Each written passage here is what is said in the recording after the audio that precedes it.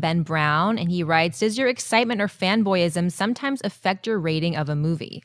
I can honestly say no, but the reason I can say no is because it used to, and it used to in the harshest, most horrible way possible. I gave all of the Star Wars prequel movies positive reviews when they came out because I lied to myself.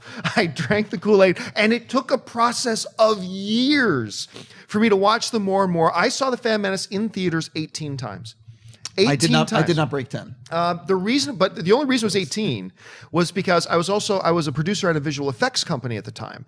And like whenever lunch break would come around, we were like 5 minutes from a theater, we'd be like, want to go do some research? And we would go and watch The Phantom Menace because the visual effects at the time were the most mind-blowing effects you've ever seen. And then the next one came out. And the next one was just a little bit less egregious than The Phantom Menace. So I thought, oh, this one was good. And then Revenge of the Sith came out, which was a little bit better than the previous one. So I'm like, oh, this one is good. It took me years of rehab and counseling to finally come to the harsh realization, man, these movies suck. Misa so sad.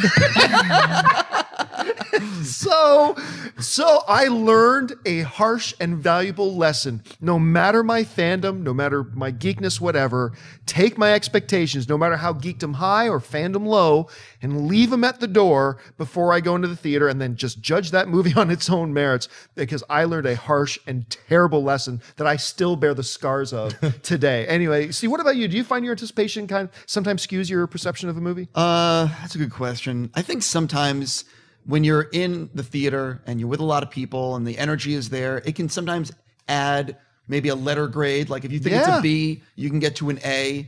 You know, if it's a C, you can sometimes give it a B. But I think that a bad movie is a bad movie, and a good movie is like, I think that I've gotten to the point where I can see through it, but I will definitely admit there can be a 10% thing due to the audience you're with. I mean, look, there's going to be a moment where I go, it doesn't matter how good Batman versus Superman is, the first moment, like if the first 20 minutes of that movie suck, the first moment we see Batman and Superman on screen together, I'm going to cry like a schoolgirl. I'm going to completely lose it and just be so happy and nothing else will matter. Then I'll have to reel it back in and get myself. Anyway, Shep, what about your fandom? Does that affect you, do you think? Sometimes it does. I'll be honest. When I saw Phantom Menace for the first time, I stood in line with everybody. I saw it at the Grauman's.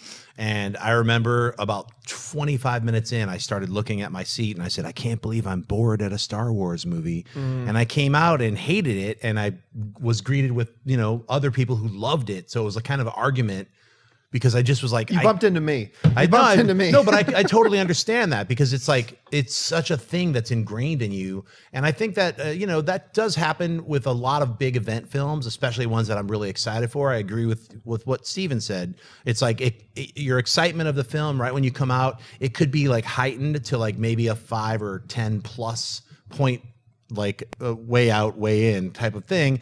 But over the years, I've tried to go in and lower my expectations, especially for giant, big blockbuster films. So that way, if it sucks, I won't be super bummed.